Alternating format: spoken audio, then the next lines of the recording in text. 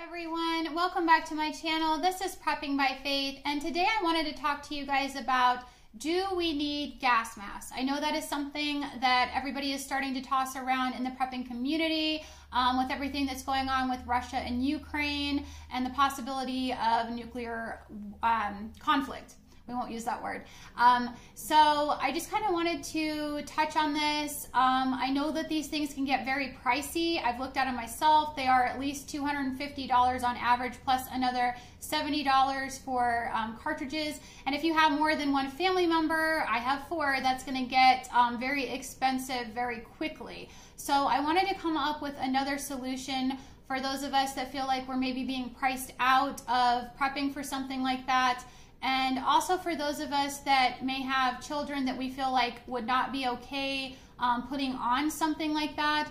That is a lot more difficult to get on a child than a regular N95 or something like that. And I know for myself, I'm claustrophobic, so it's not something that I would be super comfortable with. So what I've come up with today is just a different alternative for you. But first I want to mention, if you guys missed part 3 of my nuclear attack planning series, in that video I discussed the fact that you need to have heavy duty plastic sheeting, you need to have duct tape, and you need to have a vent cover for your AC unit in order to protect your home from those radioactive dust particles entering it in the first place. So please check that out if you haven't. That's one of the first steps that we're going to be taking to keep as much of that dust from entering our home as possible. And then I wanted to mention that you also want to have goggles. You need something to protect your eyes, because if you're not going to have that full face shield for your face that comes with a gas mask, you're going to need goggles for every family member.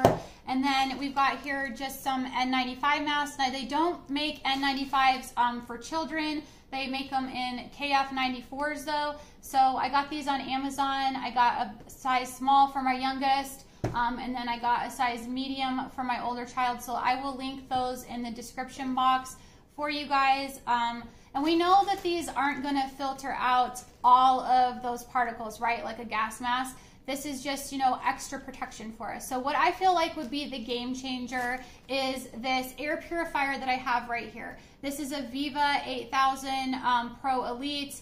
And it only operates on 40 watts of power per hour on high, okay? So if you have yourself a generator, which I'm hoping the majority of us do at this point, and if you haven't, you need to be saving for one, because you're going to need it for many things to do with prepping when you have power loss.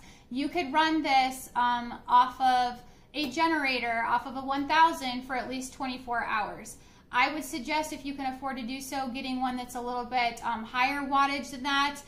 We have a Blue Eddy 2400 watt, so something like this could be run for 48 hours, and that's going to be very crucial, because we know that with radioactive fallout dust, that starts decaying quickly in that 24 to 48 hour period. So we want to at least be able to get through that 48 hour period. I did want to mention that the fallout particles are going to contain alpha and beta radiation. We know that gas masks cannot protect us from gamma radiation. That is a whole different ball game, which is why we need to be sheltered and putting as much material between ourselves and that sort of radiation as possible. I did want to mention that they did a test on the Fukushima fallout dust, the radiation particles from that, and they found that they were between 1.5 and 1.6 microns. Now this unit will filter out particles as small as 0.3 microns, which is, I feel like, really good, and this is definitely going to help pull that stuff out of the air in your space.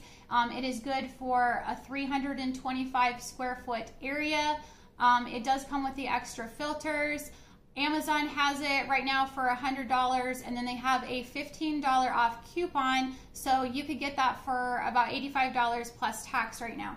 So that's something that I think we should consider with everything that's going on, and I feel like this is going to be a cheaper alternative for those of us out there that don't feel like we can afford to spend money on gas masks right now. So if you guys have enjoyed this video, please like, share, and subscribe to my channel, and remember to pray, prep, and put God first. God bless.